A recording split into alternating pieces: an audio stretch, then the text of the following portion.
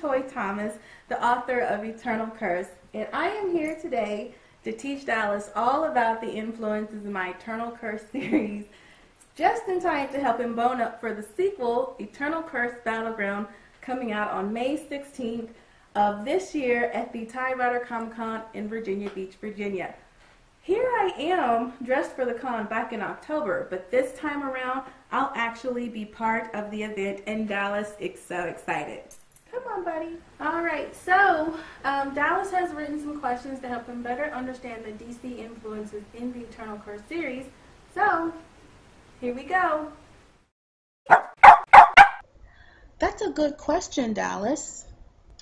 DC is my favorite comic book universe. It's always been my favorite, and a lot of people will argue that it doesn't really take place in the real world, which is fine with me because none of this is real anyway. But that's not to say that it's all sunshine and roses. Sometimes the DC universe can get pretty dark, especially if you go beyond what's mainstream. And I think that's where a lot of the goal is anyway. Now, I didn't set out when I started writing my Eternal Curse series to go through and pick out bits and pieces from the DC comics. I think it just kind of worked out that way. And then once I started getting some reviews of my book, that's when I started to pick up on a lot of the other influences that probably impacted me and the things that people like to compare the story to. Well, Dallas, I think I'd have to say Superman, Batman, and Martian Manhunter. You see, when it comes to Superman, it plays a major role in kind of the identity of my characters. In my book, 40 Days and Nights of Eternal Curse, I have a whole section that's entitled, Are Superman and Clark Kent the Same Person in Two Different Bodies? This is something that I wrote to kind of help me understand the dynamic between my characters, Giovanni and Bletzian. Then there's Batman. In case you didn't know, he's my all-time favorite. He's really super smart, and he uses that to fight crime in the only way that really makes sense to him. But the reason why I like the character Batman so much is because he came from tragedy. He could have easily been a villain, but he chose to be a hero even though he doesn't have superpowers. And I think that speaks a lot to my character Mira and some other aspects. And then finally, there's Martian Manhunter. You may or may not be able to see him in my necklace here, but I love Martian Manhunter, even though he's a character that's kind of hard to follow because some of his story is so real to me. Martian Manhunter is an alien, just like Superman, but unlike Superman, he doesn't look human. He has green skin, and he is super powerful. Just the kind of thing people love to hate. Not to start something here, but I feel that if Martian Manhunter didn't have green skin, he'd be the leader of the Justice League and not Superman. And I'm not hating on Superman. Alright, Dallas, I'd say the Fortress of Solitude, the Superboy story, the 1989 Batman Joker origin, and Martian telepathy. So the Fortress of Solitude, this is a place that I always wished was real so that I could maybe sneak into it one day. Of course, I wouldn't mess with anything, but it'd be so cool. My character Giovanni kind of lives in isolation. He doesn't have magic crystals to give him all the answers, but he does have his dreams. Then there's the whole Superboy story. He's a complicated character, a lot like a lot of the characters in the Eternal Curse series. But the thing that kind of stands out for me is that he's half human, half Kryptonian.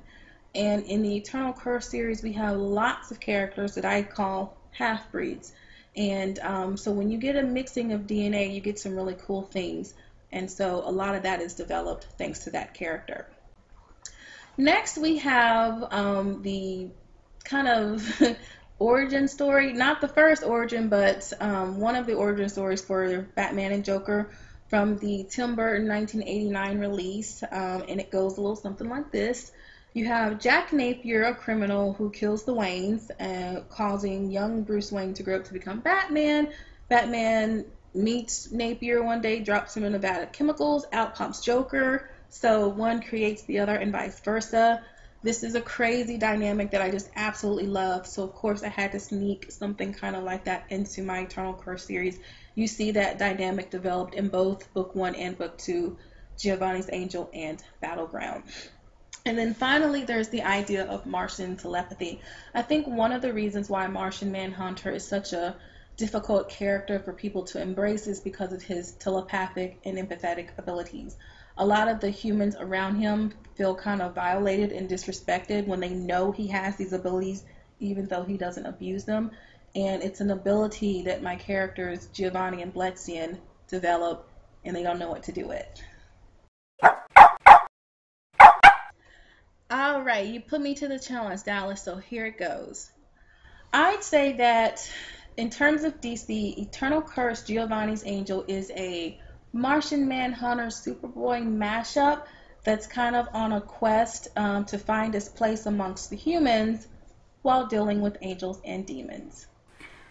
Well, that's all I have for today, guys. I don't want to overwhelm this little guy, but I think he has plenty to keep him busy thinking about until my next episode, which is going to be all about Marvel Comics. So if you liked what you saw today, don't be shy. Go ahead and get your copy of Eternal Curse Giovanni's Angel at the link below. And also, if you want to learn more about my influences, like I've talked about today, you can check out my book, 40 Days and Nights of Eternal Curse, the official companion guide. And it doesn't stop there. You can join the conversation by following me on Twitter. You can use the hashtag influenced, and you can tell me about something that you think, a book or a movie that's been influenced by something else.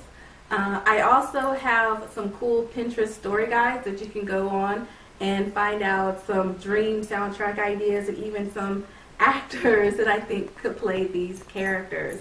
So don't be shy. Go out and go ahead and pre-order Eternal Curse Battleground before it releases on May 16th at the Tidewater Comic-Con in Virginia Beach, Virginia, and online. Last but definitely not least, be sure to check the links below for my big pre-order giveaway. I am going to be giving away a $25 Amazon gift card and some other goodies, but the Yorkie is not part of the giveaway. So thank you, and I'll see you next time. Say bye-bye, Dallas.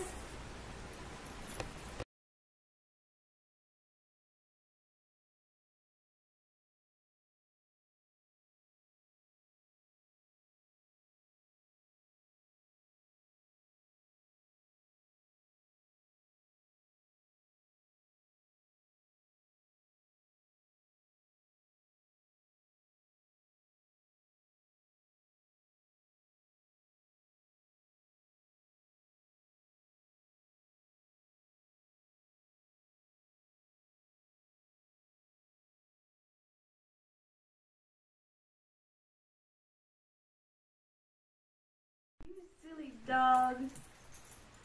We haven't even put in 30 minutes of work yet.